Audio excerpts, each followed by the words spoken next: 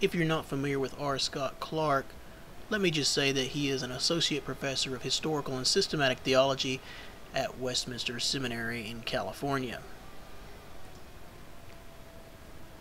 Recently, I had an exchange with this R. Scott Clark on an internet forum which is named puritanboard.com.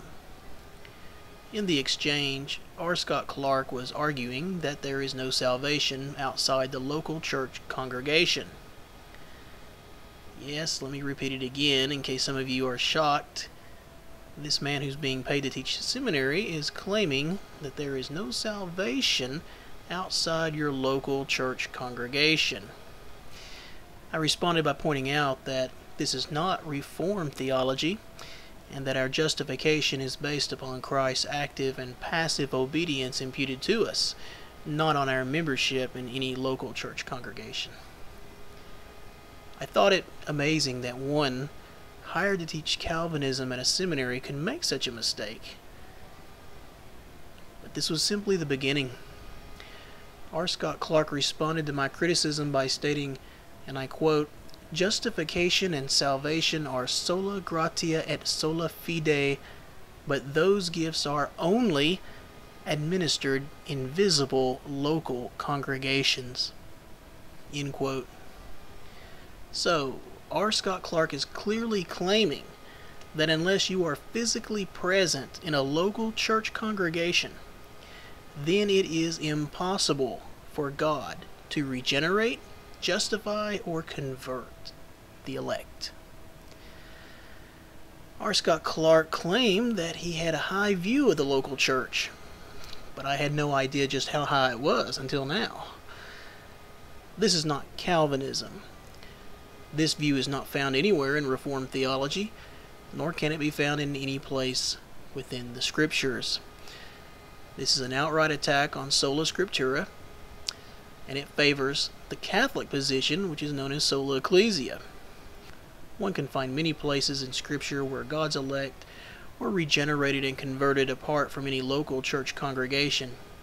One might point to Moses, to Rahab, to the woman Christ converted at the well, see John 4, 6 through 29, to the Apostle Paul, to the Ethiopian, who was converted by reading the Scripture in a chariot far, far from any local congregation, see Acts chapter 8, verses 26 through 39, and so on.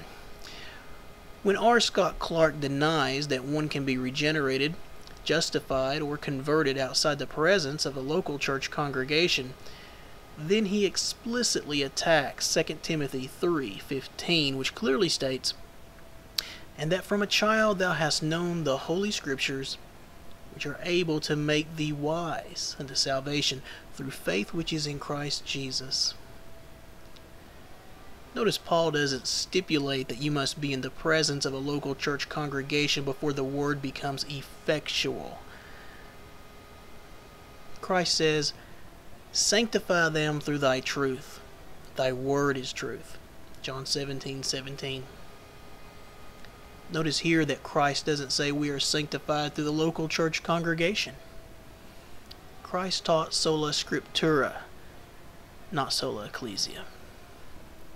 So after I refuted these absurd remarks, R. Scott Clark responds once again, saying, and I quote, "The revealed will of God is that salvation and justification are to be sought and found in a true church, where the means of grace are administered." End quote.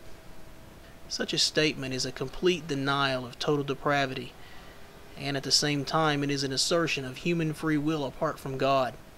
It is a denial of God's absolute predestination in all things.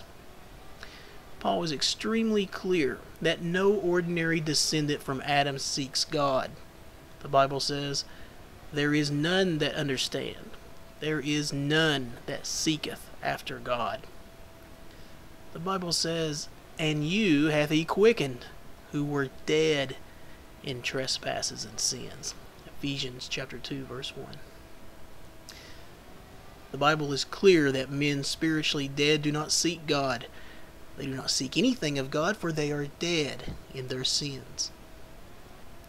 Well, I didn't get a chance to respond to this heretical remark made by R. Scott Clark of Westminster Seminary in California, for I was suspended before that could happen by some moderator from PuritanBoard.com who was obviously trying to protect R. Scott Clark and his Westminster Seminary.